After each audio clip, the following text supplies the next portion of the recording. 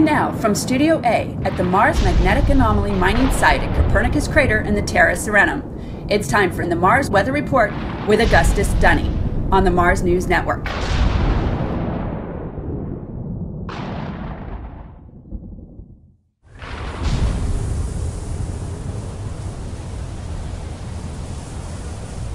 Welcome to Mars. It's a bright sunny morning here in the Terra Serenum at the Mars Anomaly Research Station. I'm Dr.Dunning, director of the station and news director today.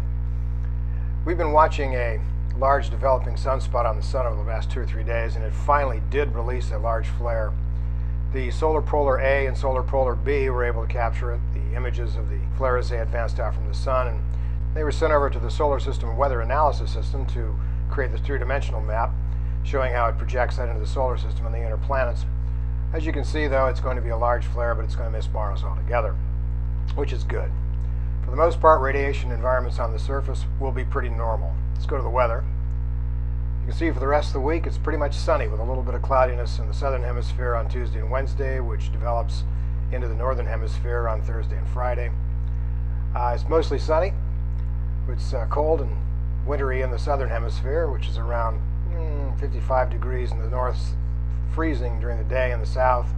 It's going to get to about minus 107, minus to 110 during the night in the southern hemisphere, and about to minus 95, minus to 100 in the northern hemisphere at night.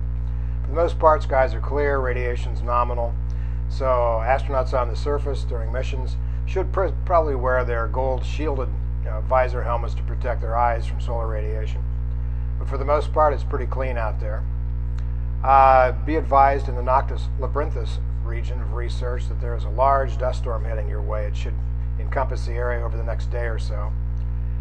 And then up in the northern hemisphere at the Phoenix recovery mission, there's a large dust storm at the northern hood due to the circulating weather activity up there.